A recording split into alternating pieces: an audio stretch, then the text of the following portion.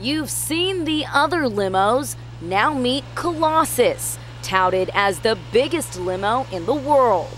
The Colossus limo is a whopping 40 feet long. It cost $500,000 to build, and it can pack 27 people in with room left to party. And party is what creators Gary Piskulian and Karin Petrosian had in mind when they created this club on wheels. You want strobe lights, you want laser show. Inside, you'll find a full DJ booth, surround sound, and 11 plasma TVs. Very impressive when we're driving on the street and then all of a sudden you see people just sitting in the car, and when they see, they go, oh my goodness, and they go crazy. And for those with a bit of a wild side, well, this will come in handy. Actually, those are stripper poles.